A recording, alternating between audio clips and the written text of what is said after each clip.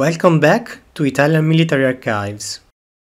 In today's video, we will take a look at the development of the Regia Marina in between the two world wars. We'll see who and what influenced the Italian naval policy and its naval constructions between 1922 and 1940. This period, starting with the entry into force of the Washington Naval Treaty and ending with Italy entering the Second World War, can be divided into two distinct parts if we consider the international context and the priorities of the Italian Navy. I would call the period from 1922 to 1932 as the cruiser era, while the years from 1933 to 1940 can be seen as the return of the battleships. The Washington Naval Treaty, signed in 1922, limited the size of capital ships' fleet of each signatory power. Italy was allowed to retain 175,000 tons of capital ships, the same amount granted to the French Navy. The treaty prohibited the constructions of new battleships until 1931, the so-called battleship vacancy. France and Italy were allowed to build new battleships already from 1927 and 1929 due to the lower military value of their existing capital ships. At the time, the Regia Marina had no super dreadnought in service and could count on 5 dreadnoughts: Dante Alighieri, Cavour, Cesare, Duilio and Andrea Doria, plus 4 pre-dreadnought battleships of the Regina Elena class.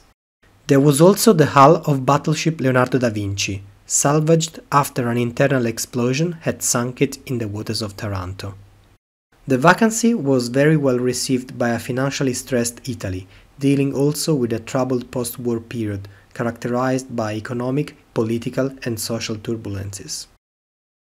Besides the limits on the construction of new battleships, the Washington Naval Treaty basically gave birth to a new kind of ships, widely known as the treaty cruisers, or Tipo Washington, as they were referred to in Italy, with a maximum displacement of 10,000 tons and a maximum caliber of their main guns set at 203 mm or 8 inches.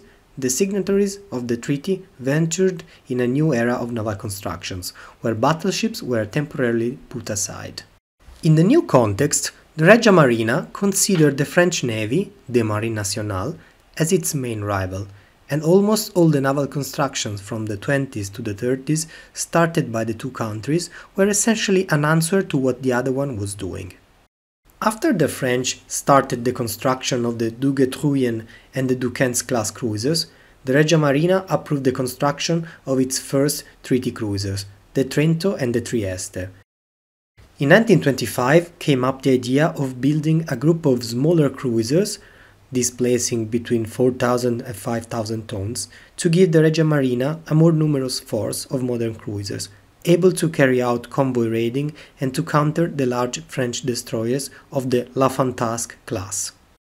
From this idea originated the first ships of the Condottieri series, the Giussano class. In 1927, the Regia Marina and the Marine Nationale tacitly agreed to not start the construction of new battleships. Thus, the Navy leadership decided to build a new tranche of treaty cruisers, this time with more protection than the Trentom class, since the new ships were seen as a kind of substitute to battleships, whose future still remained obscure. From this new requirement, the Zara class was born, with the first 2 ships, Zara and Fiume, ordered in 1928 and laid down in 1929. In that same year, the Navy ordered the construction of 2 light cruisers of the Cadorna class, an evolution of the Giussano still in construction, a 3rd Zara class cruiser, the Gorizia, and a 3rd Trentom class cruiser, the Bolzano. The choice of building a 3rd Trentom, inferior to the Zara, is a bit puzzling, but has political and economical explanations. The Ansaldo, one of the biggest industries in Italy, had received so far no commissions for heavy cruisers, and thus it pressured the government to obtain one for its shipyards located in Genova. For his part, the Regia Marina decided to build a 3rd Trentom, since it will have granted the formation of 2 homogeneous heavy cruiser divisions, based on 3 ships of similar characteristics, or 2 ships if one was not serviceable. Thus, the Bolzano came to be, although the original Trentom design was radically improved, receiving influences from the Zara design.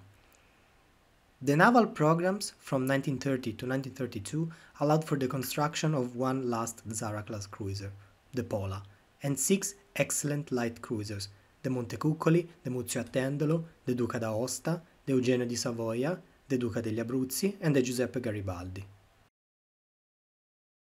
In the late 1920s, the future of the battleships was far from being bright, and both the Regia Marina and the Marine Nationale tacitly agreed to not start a new arms race, at least concerning battleships. The Dante Alighieri was decommissioned and scrapped in 1928. Cavour was disarmed, and the Cesare transformed into a training ship. Only the 2 Duilios were kept in service, although mostly for mere appearance. In 1930, the London Naval Treaty extended the battleship vacancy until 1936, an extension positively welcomed by many. However, the turning point came in 1932, when the French laid down the battlecruiser Dunkirk, a direct response to the reconstruction of the first Deutschland-class pocket battleship in Germany. In 1932, the Regia Marina's Committee of Admirals met to evaluate the response to the Dunkirk. Among the proposals emerged in the meeting, the one ultimately selected was a radical modernization proposal for the 2 dreadnoughts of the Cavour class.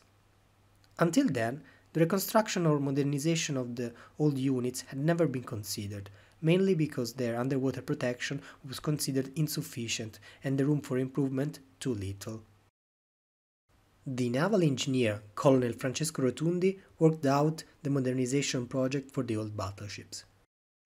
The new configuration envisaged a displacement of 23,000 tons and a small increase in length due to a new bow design. The main armament would have decreased from 13 to 10 guns, with increased caliber to 320 mm. Secondary armament consisted of 12 120 mm guns in 6 twin turrets, and 8 100 mm guns in 4 twin turrets. These would have acted as AA defense or additional secondary guns. After some more thinking, the reconstruction plan was approved and works started in October 1933. The Cavour started its reconstruction in Trieste and the Cesare in Genova.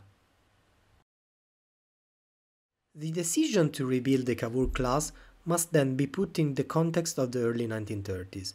Negotiations for the new naval treaty were 3 years away, and the future of battleships in the new naval treaty was still uncertain.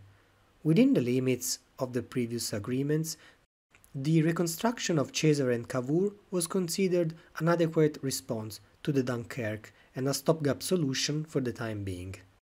At the end of 1933, talks took place between the French and the Italians, trying to agree on the limitation for future naval constructions until 1936. However, the talks derailed in March 1934, when France decided to lay down the second Dunkirk-class battlecruiser in response to the fourth Deutschland-class battleship laid down by Germany. In direct response, Italy reacted by laying down 2 brand new battleships of 35,000 tons, the limit prescribed by the treaty. They were armed with 9 381 mm guns. Thus, the Littorio class came to be, with the first 2 ships called Littorio and Vittorio Veneto. The decision was pushed forward by Admiral Domenico Cavagnari, a powerful figure who merged the political and military leadership of the Regia Marina. Cavagnari still believed in the battleship as the central and most important vessel in the navy. He convinced a reluctant Mussolini to make the effort of building the new units, putting under stress the already limited budget. In response, the French laid down their new 35,000 tons battleships, the Richelieu and the Jean Bart. With the end of the battleship vacancy approaching, talks for the new naval treaty started in 1935. However, with Italy and Japan abandoning the talks, the treaty expired in 1936. The United States, France and the British Empire signed the renewed London Naval Treaty, but serious attempts to end naval disarmament had failed, and the race for new constructions had basically started. At the end of 1935, the Regia Marina started to consider and study the reconstruction of the two Duilios. The final decision on their reconstruction was taken in 1937, and the two ships entered the shipyards soon after the works on the two Cavours had ended. This decision still puzzles historians today and does not have a clear explanation. As mentioned before, the decision to rebuild the Cavour and the Cesare was a stopgap solution in a period of uncertainty for the construction of capital ships. However, the situation had radically changed in 1937. The naval race had started once again, and all new foreign constructions would have been superior to the rebuilt Duilios, even the modernized super dreadnoughts. In addition, this decision created a true resource bottleneck, given the limited availability of skilled workforce coupled with the increasing difficulties in the imports of raw materials, mainly due to the depreciation of the Italian lira. Not rebuilding the Duilios could have meant a faster completion of the two first Littorios, or also the early completion of the Roma, laid down in 1938.